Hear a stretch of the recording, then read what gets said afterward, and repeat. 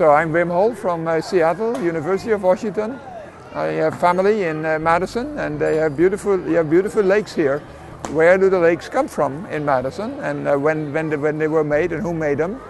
I'm Dave Michelson, Emeritus Professor in Geoscience at UW-Madison, and my specialty was glacial geology and history of Wisconsin's landscape.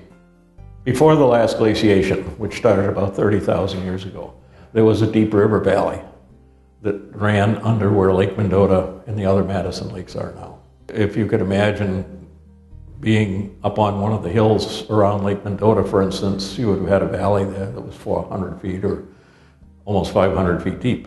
And when the glacier came down, it partly filled that valley, but it didn't completely fill it.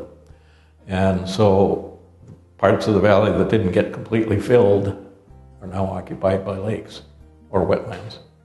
Well, apparently the landscape at the time the glacier advanced down just had a very thin soil covering. It probably had not been covered by glaciers before. And so we had this big, deep river valley, and the glacier extended out west of Madison, out to Cross Plains, Verona area. And as it was here, the material that the glacier was carrying was just slowly filling up that valley that was underneath the ice. And then as the ice retreated about 18,000 years ago, it left behind the depressions that we now see as the lakes. When the glacier retreated, of course, a lot of meltwater was coming off the ice.